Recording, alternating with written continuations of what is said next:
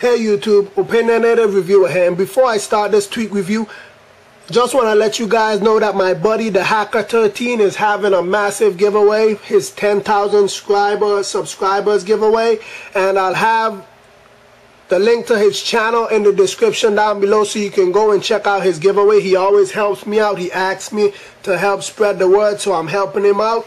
And it's about 5 items, I think if I remember correctly, it's about 5 items: iPod Touch, iPad Nano, couple iTunes gift cards. Just check it out. It's a super giveaway, and he does nice reviews. So with that being said, let's get into the review. This one is called CustomGrid. It's in the Big Boss repo, $4.99, and it's by Adrian HameLink. I think that's his name.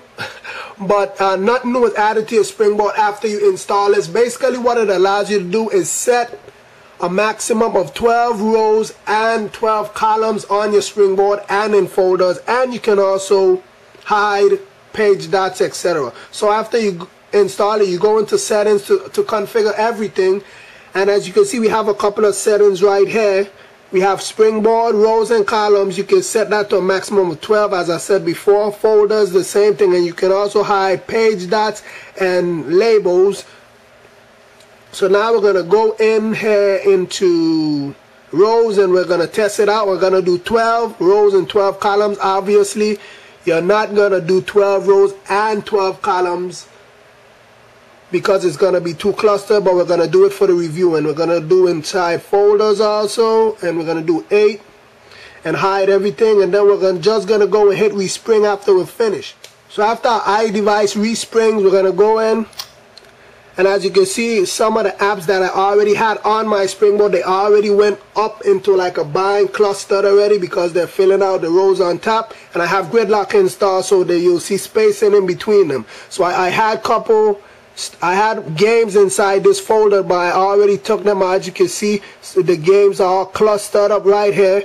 We're just going to go and highlight them. You can also see that the names of everything are not there because we hide those, and the page dots are not there also. They're normally right there by my slider.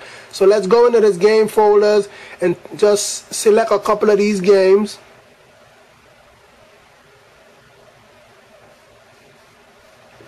So I already selected a bunch of games, and we're going to go over to this last Springboard, just select a couple more.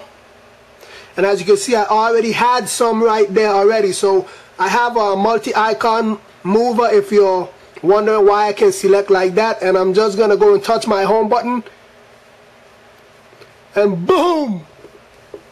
It's a ton load of icons. I can't find cut the rope. Where is it? Where is it? But yeah, that's basically what this tweak allows you to do. It's a simple tweak, allows you to set 12 rows and 12 columns on your Springboard and inside your folders. You can also hide all the labels, no names there, and the page dots. Simple tweak, 99 cents. It's a matter of preference if you want to check it out or not. With that being said, please rate, comment, subscribe. Have a nice day.